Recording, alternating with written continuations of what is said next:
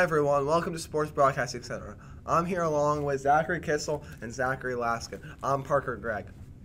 Fresh off winning their 18th NBA championship in franchise history, the Boston Celtics are early favorites to repeat next year, according to BetMGM. Finals runner-up, the Dallas Mavericks, opened third in the 2025 title odds. Wedged between the Celtics and the Mavs is the 2023 NBA champion Denver Nuggets. Next year's long shots are the Trailblazers, Wizards, Pistons, Hornets, and Nets.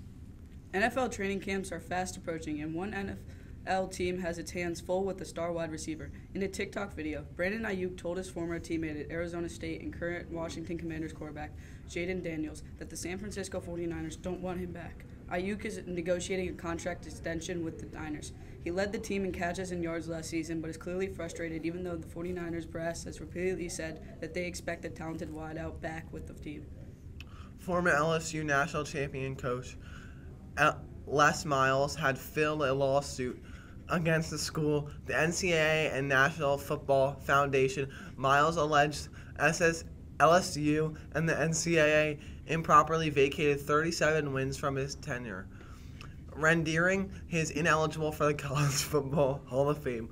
Over 18 seasons at Oklahoma State, LSU, and Kansas, Miles assumed a winning percentage of below 60%, which is required for a Hall of Fame consideration. LSU offers vacate 37 wins, which is NCAA accepted as part of an investigation into the school's football and men's basketball programs.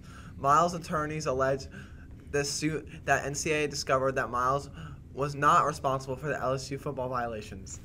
The PGA Tour has created a special sponsor exemption for 15-time major champion Tiger Woods. Based on his exceptional lifetime achievements, the sponsor exemption allows Woods, an 82-time winner on the PGA Tour, to participate in 8 signature events that he would not likely qualify for because he isn't playing enough competitive golf. The combined purse of 8 events is $20 million. Woods suffered serious injuries in a car accident in February 2021 and has been forced to limit his schedule. The Super Bowl champions Kansas City Chiefs might have a new home. Kansas lawmakers approved a plan for luring the Chiefs and Kansas City Royals away from Missouri after authorizing state bonds to help finance new stadiums and practice facilities for both teams on the Kansas side of the metropolitan area. The Chiefs would likely spend $500 to $700 million in private funds on a new stadium. The Chiefs have won 3 Super Bowls since 2020. That's it for a busy day in sports. For my co-anchors, Zachary Kissel, Zachary Laskin, I'm Parker Gregg. Thanks for watching Sports Broadcasting Center.